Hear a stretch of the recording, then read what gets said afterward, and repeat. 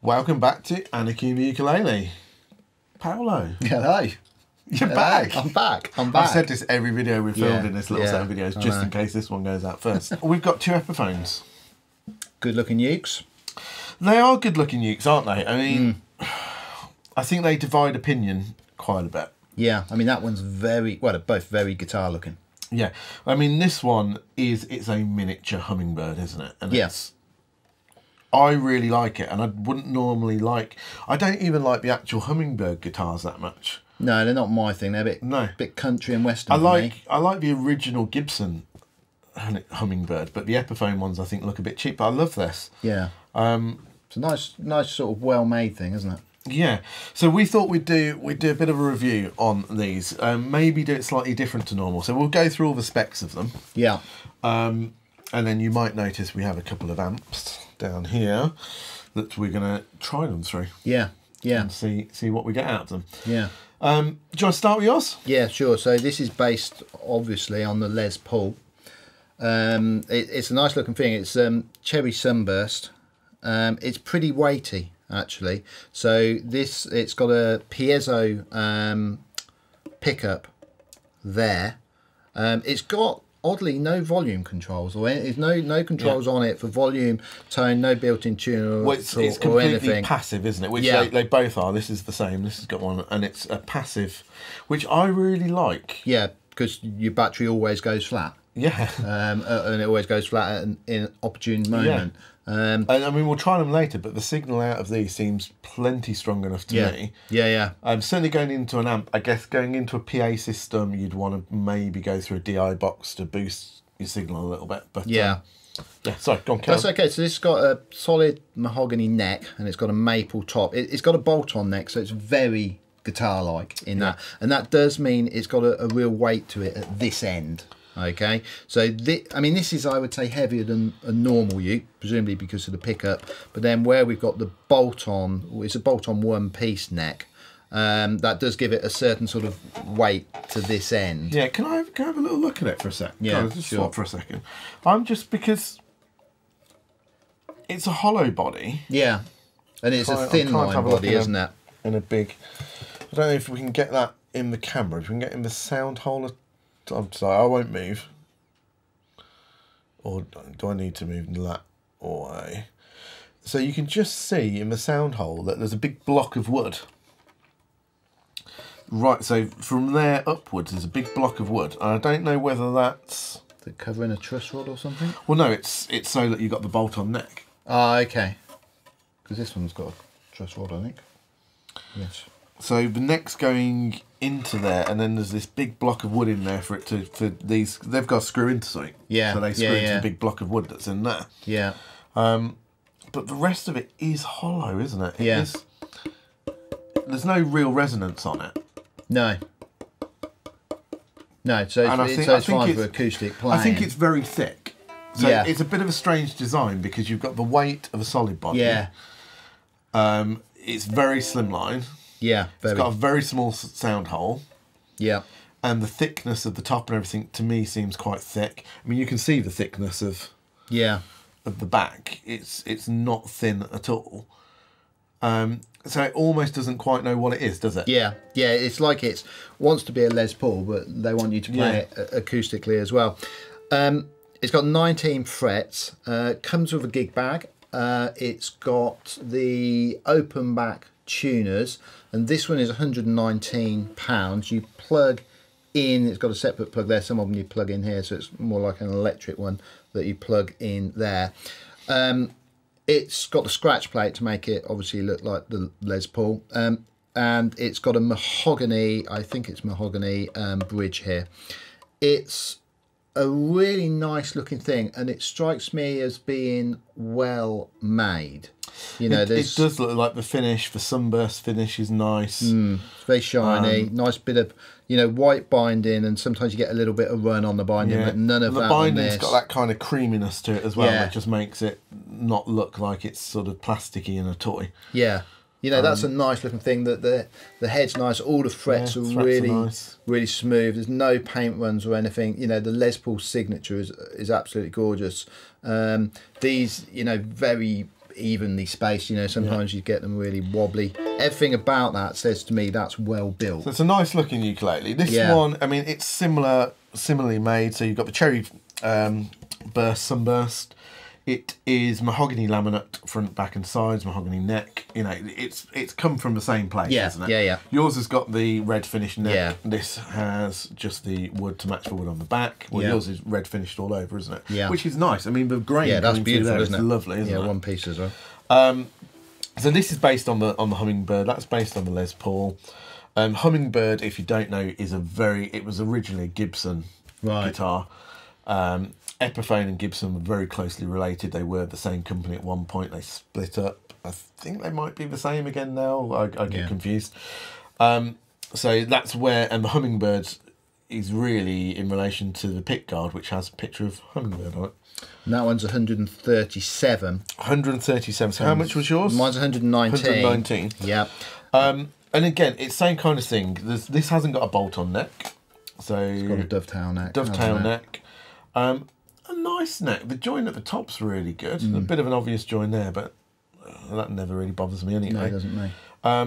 Again, there's not a lot of resonance in there. No. When I always find on these videos, when I tap and then I listen back on the microphones, because we've kind of upped the levels of the microphones, they sound more resonant than they do in real life. Right, but yeah. That to me is pretty dead. Yeah. I mean, listen to that. Yeah. And I've done this before. I sometimes think when they're so glossy, you get that as well a little bit. But if you, I mean, this isn't glossy, so it's not a great. Oh, hold on, let me get a gloss one. Now that Paul said that, let me get a gloss one, right. And okay, this is a different, there's leads everywhere. This is a different instrument that's a lot more expensive. But. Yeah, that's amazing, isn't it? Yeah. I mean, that's like a drum. Yeah. It's almost like there's too many layers on there or something. I don't know, but... I mean, I think it's to do with the thickness. So that seems a lot thinner. Yeah. So again, you got a passive pickup, haven't you? Because you've got no controls at all, no volume or tone or anything, but that's fine. Passive pickup, same sort of type of mahogany bridge. This is just styled for the Hummingbird. Yeah. Again, you've got the Hummingbird bit up there. You've got the nice Epiphone logo. Nice headstock. Is my headstock bigger than yours? Is it exactly the same? Marginally bigger, I think. Yeah, you've got the closed tuning pegs, haven't you? Nope. You've got open ones. Same tuner pegs, open geared. Yours aren't 100% even the way they've been screwed in, if you look at them. No, they're not. No. Actually, which is slightly annoying, but it's still a... Slightly wonky. Made in China. Yeah. Inspected.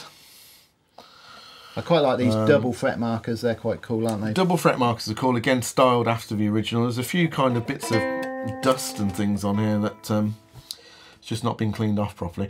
So I think, all in all, we put these, or we put one of these on our live stream and said, was it style over substance? Because I think the styling of them is actually really, really nice. Yeah, there's no doubt about that. I mean, that's a cool looking thing. I mean, I know some people aren't keen on ukes that purposely look like guitars, but I think it's a cool looking thing. I think this one is great, and there's something about it that I really like. I think that one, they should have made it as a solid body. Yeah. A bit like Flight have done with, I can't remember what it's called now, but they've got a Strat copy, and they've got kind of a Gibson, almost PRS looking guitar. Yeah. One, and they're solid, and they've gone after that market and they've put steel strings on them. Yeah. And I feel like that's what Epiphone should have done with this. But then you could argue, you know, it does two jobs at once, because I can play this acoustically, you know, and I can plug it in. Well, you say that. You say that, yeah. You say that. So, okay, right. Let's have a little play of them. Okay. So we've got a few issues. So how long have we been trying to get this in tune? 2 days. 2 days, yeah. We started roughly on Thursday. The problem is you get it in tune, the tuner says it's in tune, and then where the two notes should be the same. So I've literally tuned this before, and these two notes should be the same, and they never are. But you could do it. Give it a tune now, so that we're a tune now. So it's effectively got, I wouldn't say terrible intonation, but bad enough intonation. So this, I'm using a snark, which are generally pretty good. That is saying that's a tiny little bit flat. That is saying that is perfectly in tune. Yeah. And we checked it on your expensive tuner. Doesn't sound quite right to me. And when I check these two, they're just not right. No, that's not So- bad, but that's clashing. So, you know, I can fiddle with that, but then you just end up going around in circles. Well, there's not that much you can fiddle with, is there? You can look at the saddle. Yeah. The thing is, though, if you play the open tunings now,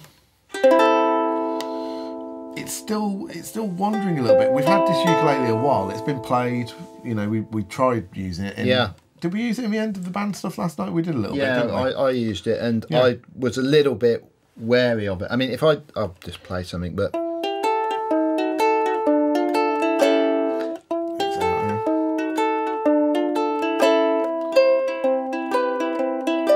it's as soon as I go up to a D. Terrible. I mean, when I had it perfectly in tune, and I went up to an E, and it was saying it was an F. Yeah. So what's the action like on that? Is it high? Is it? I would say the action is high. I mean, your action there is over 3 mil. So I would. Yeah. Would you agree that is too high? Yeah. I mean, I can see all of your gorgeous face through that. Wow. Hey. But I mean, it's low there, but It's high low there, at the fret, so- isn't it? But it's going out on the first fret, really. Yeah, which is odd because obviously if they're high here, as you press that string, you're in effect bending it. Yeah. So you know it's no different to going and bending it like that. So I could understand it up And here. I think this is the issue that we have with some of these ukuleles is that. So this came from a music shop. Yeah. Didn't come from a big box shipping retailer. It came from a genuine, decent, high street music shop. Yeah. And it needs work doing on it. Yeah. So I think you could get that to play in tune. Yeah, it I'm might sure be you that it needs new strings. It might. Certainly, I think the action needs to be lowered. Yeah. So you could do that, but for £120, Yeah. going into a music shop, if you don't know what you're doing with regards to lowering the action, which we will show you in another video soon. Actually, we're going to get James to do some maintenance bits and bobs. This is what you're given from that music shop. Yeah. And you might not realise about the tuning or things like that until you kind of get it home and you're playing it. And so, I mean, you've got to buy it, you've got to take it back to the music shop. You shouldn't have to do that. Well, I think at the end of the day, if it's 20 quid, it should still be in tune. Yeah, it's got to be playable. Of course it should. You know, this is virtually playable. Yeah. But yeah, it's not There's quite. times when it sounds okay. There's times when it sounds awful. Yeah. This one is actually much better. Yeah. I don't think there's tuning problems on this one at all.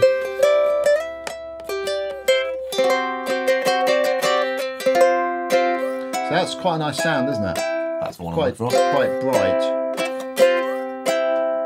Not, I mean, it doesn't to me sound like a hummingbird. I would expect it, but that's because it's nylon strings. It's not going to sound like a hummingbird. But yeah, so there's no tuning problems on this. The action is considerably lower, I think. It's not considerably, actually. It's still fairly high. You can see how far the saddle's sitting. Yeah, this one, I'm looking at that thinking, whoa, that is pretty high. This isn't quite as high as that one. So there's no real problems with this one, tuning-wise. Yeah. The issue with this one is, as an acoustic ukulele, it's quite dead. There's not much tone to it.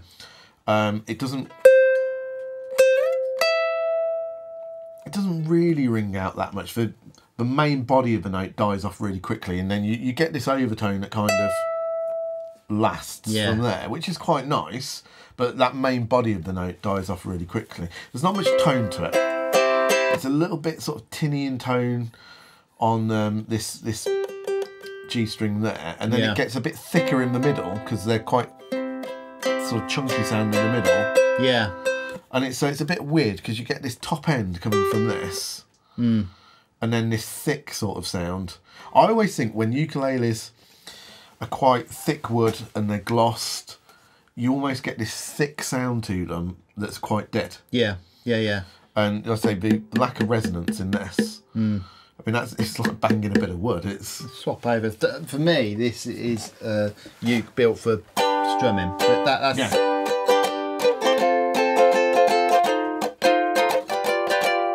It's a little bit. I've put some elastic bands over my lunchbox. Yeah, there's nothing in there that makes you go, oh, this is lovely to play. But I do like it to look at. I mean, you can't get any vibrato. No. It feels thick, it feels quite taut, it's... Yeah. You know, and yes, you could change the strings, but again, for this kind of price and the people that are going to buy these, you shouldn't really have to do that. Yep. However, we have the amps here. Yes, so this is where the second sort of bow to their string comes on. String to their bow.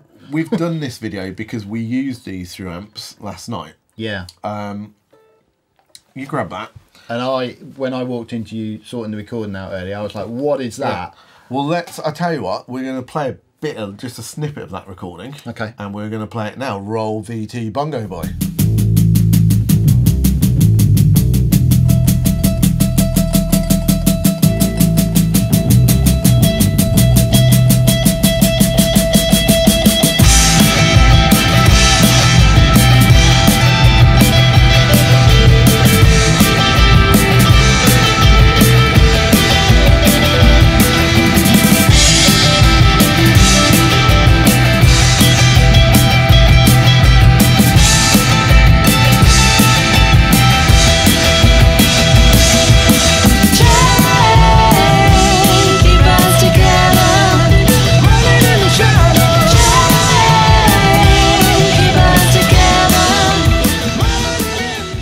So that was the chain. Yeah, and I mean the lead uke on that sounded immense. I was amazing. Oh, was it you?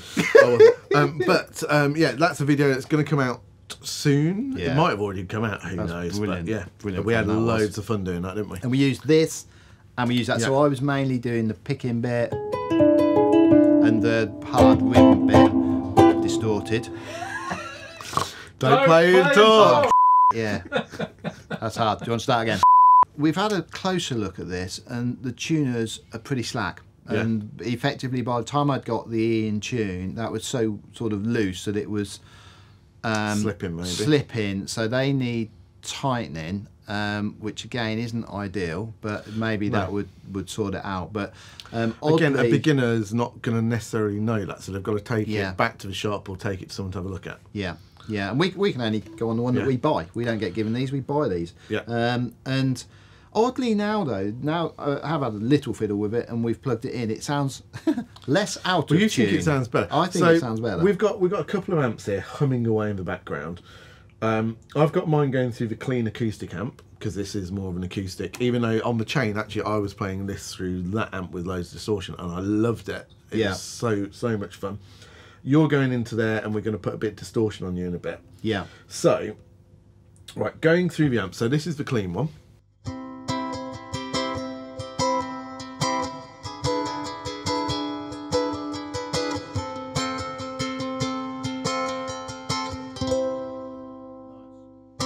Nice, we've got reverb on there to try and kind of, you know, make it sound nice.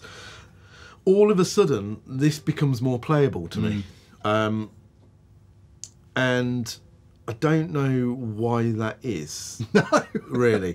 I think it's just the fun of having it connected to an amplifier. Yeah. Sounds nice. The pickup's nice, and the fact that it's not an active, it's a passive pickup. I'm just going to play a little bit more.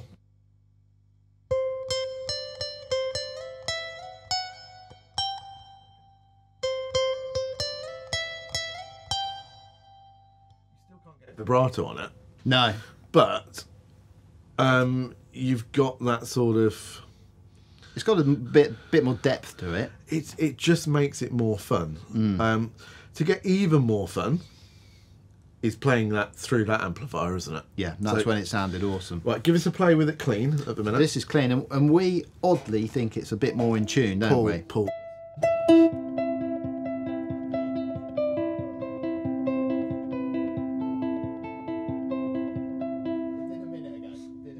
But let's have a listen to some chords.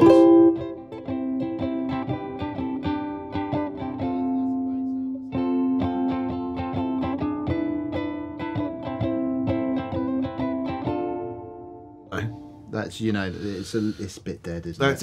It's hard. We're trying to make the best of this ukulele, and it's really hard because it's not very good. What I want you to do is I want you to swap to this one. Yeah. Which is the one that I played last night with distortion on. So I'm going to pop a little bit of distortion on for you. Lovely.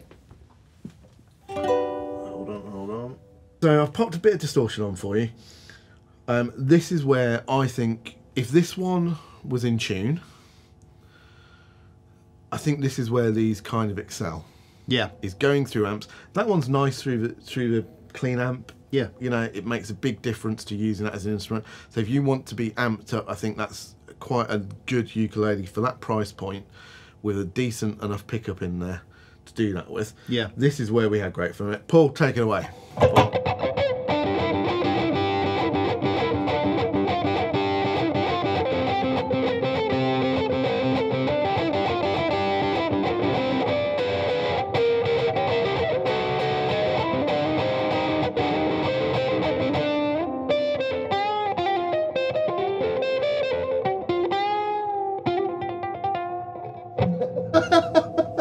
It's nice. It's a rocking sound, isn't it? Okay, right, we're gonna have to take it off him now. So right, I'm gonna turn the amp off because Paul will not be able to not play. Yeah. And let's turn that off. Sounds nice, doesn't it? It's got a good sustain. It would just all of a sudden last night when we were doing the band stuff, I was like, oh, I kind of get this instrument, even though that's not the design of that. That's designed to be an acoustic copy. Yeah. But I just kind of felt like, oh, this instrument has a bit of a purpose when you do that to it because of the pickup in there. If this played better, I prefer the size of that because I prefer the tenor. I find for doing lead stuff, this would have been too fiddly for me. But yeah, I mean, I don't know. I don't know that we're necessarily talking anybody into buying either of these ukuleles. I think that one is the winner out of these two for us at the minute. Yeah. And I don't see this one replicating that because the acoustic tone of this one isn't very good. Yeah. Even if it was in tune, because it doesn't know what it is. It's too thick. Yeah. It's got the big block of wood in the top. It's, you know, I don't think this one works particularly well. I think if they made it into a complete solid body with an actual not electric guitar pickup, but an adaptation for a ukulele pickup like the Flights have got. Yeah. The styling and the quality of it, this would be an absolute winner, and they could probably sell it for about 300 quid, 350 Well, they then take that step. Yeah. It's like they won't move away from it. But I mean, I couldn't. No. I'd like to play one that stays in tune, or that I can even get in tune, and then do. Yeah. You know. But I think if you want an acoustic ukulele and the look of it being like a guitar doesn't offend you, which it does to some people, sometimes it does to me. There's just something about that one that I keep saying to people I like. Don't know why, you know, can't put my finger on it, but I really like that one. Yeah. But if it doesn't offend you, that's a pretty good ukulele for, what is it, £137. It's not expensive, is it? It's clearly well made. But you could play that acoustically, but if you want to experiment with pedals, loop pedals and stuff like that, you're not going to have the thing of a battery that's gone flat. You're not going to have any of those issues. Yeah. And you can go straight in with something like that and mess around with amplifiers and pedals and stuff like that. And I think that's where that one is a bit of a winner for that price. Yeah, and I think also because it's nice when it's not distorted. Yeah. If you're sat at home and you want to record it, you want to plug it into your computer, it's easy done. You haven't got to worry about miking it up. You know, you can get these little things that you plug straight into a USB. Exactly. And then so you're making a dead-ish acoustic sound just sound more interesting with reverb and EQ and things like that. Just to quantify that, because you could buy a Carla ukulele with a pickup in. For the same price, and it was £140, and they're good as well. The reason I like that is the passive pickup in it. Yeah, so the Carla, you put a battery in it, i.e. it's non-passive, and then I do like the little tuners that you get, and I do like the fact that you can alter the volume. I don't ever find the tuners to be accurate. No, they're not in the pickups. Great. So I always end up using a clip-on tuner anyway. So the tuner's out for me. The EQ again, I find them limiting because you've got a treble and a bass.